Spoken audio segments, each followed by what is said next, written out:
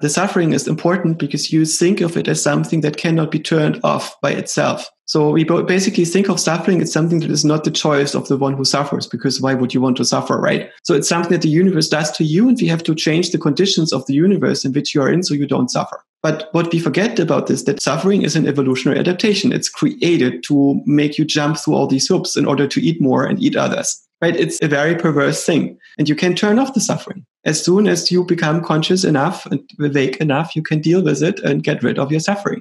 At some point in your mental development, suffering becomes a choice. So you could think, okay, one thing that we want to do is we want to wake up as many organisms as possible to give them that choice, to give them agency over their suffering. This will then open another Pandora's box of ethical conundrums. Maybe we don't need to make these decisions right now, right here, right? We can basically operate in a framework where we agree with our loved ones about shared purposes and shared systems of meanings and want to operate within those.